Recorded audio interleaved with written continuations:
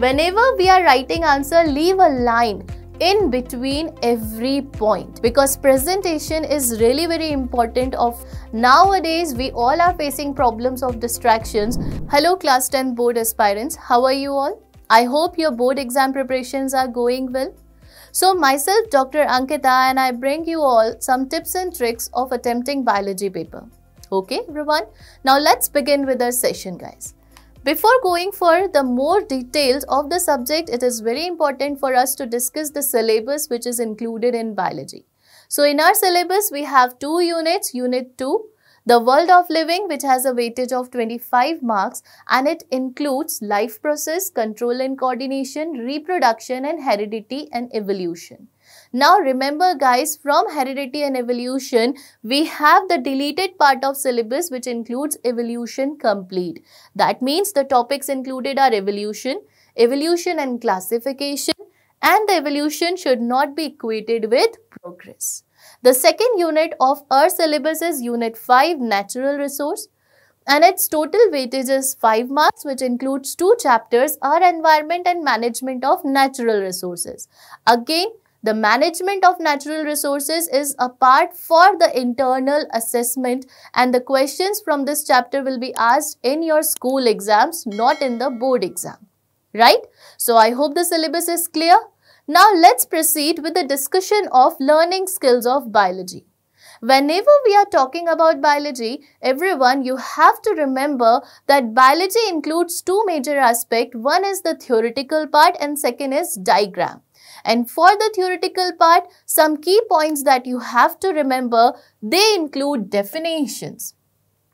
You have to be very thorough with the definitions of biology. You have to be very thorough with the terminologies. Whatever terminology is given in our syllabus, you have to be very thorough with them, because spelling mistakes are not allowed in our exam. Then for a quick revision, use a flow chart or a line diagram method. And also you have to be very thorough with the difference-based question, assertion reason, and the case study based question.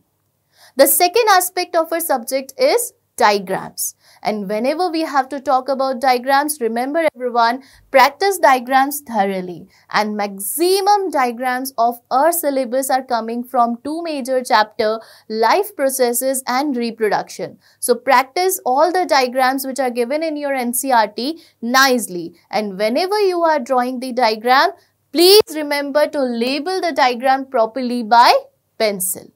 Okay? So I hope the learning skills are clear. Now let's move on to how to attempt biology paper. Okay, so what we have to remember? Read the question carefully to understand what is asked in the question, because understanding a question is really very important for us. Then answer according to the weightage. You have to remember the weightage of question and answer accordingly. It's not like for a 2-mark question you are answering as a long paragraph. Okay.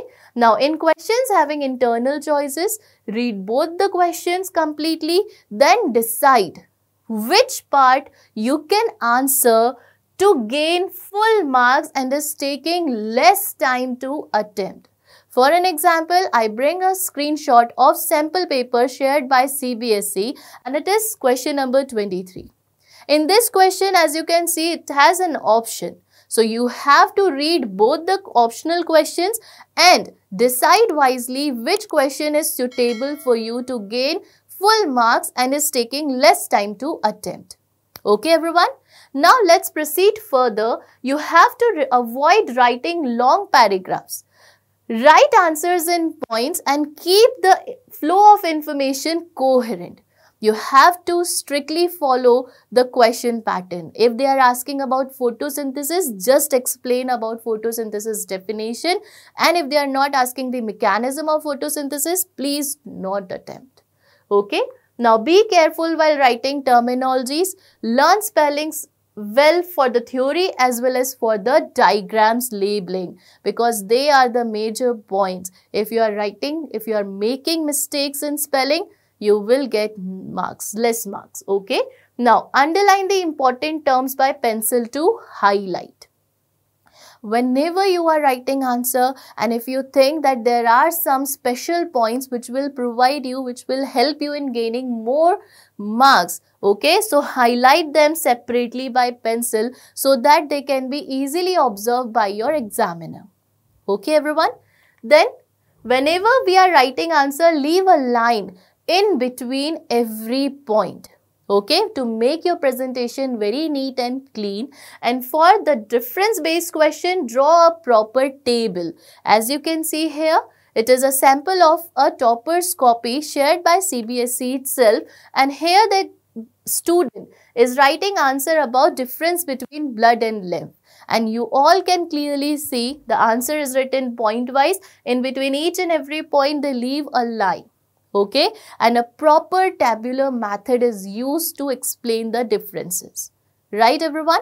Then use a flowchart method for explanation whenever it is required, and mention examples to support your answers wherever you can. Because examples are actually providing support to gain good marks in your answers or in your exams. So for example, the student gave the whole food chain, okay, to explain the flow of energy in ecosystem, and also the table method to explain this process. Okay. Then also you have to remember, if they are asking question about hybridization cross, whether it is monohybrid, dihybrid cross, or the question is about sex determination, use a proper flowchart method. Rather than making your presentation dirty, you have to make it very clean. Okay, and don't forget to mention the genotypic and phenotypic ratio. Okay everyone? Now, avoid overwriting. If you make mistake, cut it by a single line.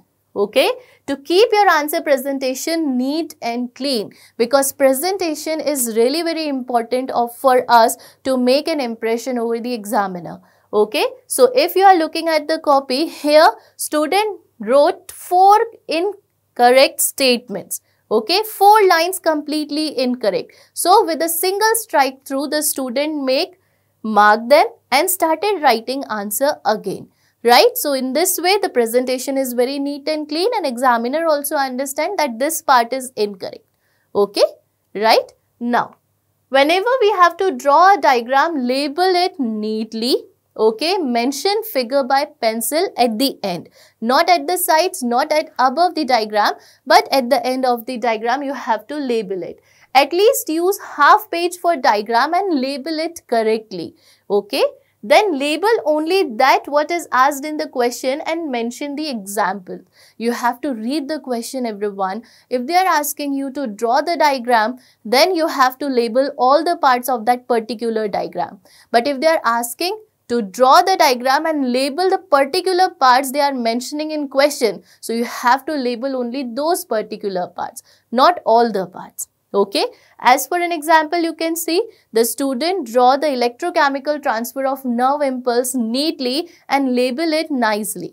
Okay, so you have to remember these points while writing your answers. Now, these are the topics which I want to focus for you all on biology. Okay, but before moving towards the end, I just want to discuss with you all about the distractions. Nowadays, we all are facing problems of distractions, and these distractions are not at all helping us in achieving our goals. So, how to avoid them and what are these? Let's discuss them. So, you have to avoid the addiction of SNS, television and mobile for a time being when you have your board exams. Just focus on your studies, everyone. Most important part, overthinking. Please stop overthinking about anything you are having. If you are overthinking, discuss them with your teachers, with your elders, so that we can better help you. Okay? Now, what are the points that will help us in achieving our goals? First is creating habits. Like, you have to manage a proper wake up and sleep cycle. If you think that you are stressed, you are overthinking, you are not able to cope with your studies, please meditate and exercise. It will all help you in energizing your body. Now, take time to reflect and review. Everyone, if you guys are going through the sample papers, you have to check You have to daily practice questions and how many correct questions you have attempted, how many questions you attempted incorrectly, and how many questions you left unattempted. And all the doubts if you are having, okay, ask doubts to your teachers. Okay, the most important part, manage your schedule. And for that, you have to revise all the subjects and chapters before your board exams timely and give more time to the difficult chapters or you are facing problems with. Okay, so I hope you understood this to the point discussion. Sure everyone? Now, these are the points which I want to discuss with you accordingly for my subject as well as regarding the distractions. Now, before ending this topic, I just want to say you all, you have to stay tuned with us for the other subject strategy. And most importantly, you can check the description box for the playlist. And if you have any queries, please drop down your queries in the comment box. And I just wish you all the very best. Thank you everyone.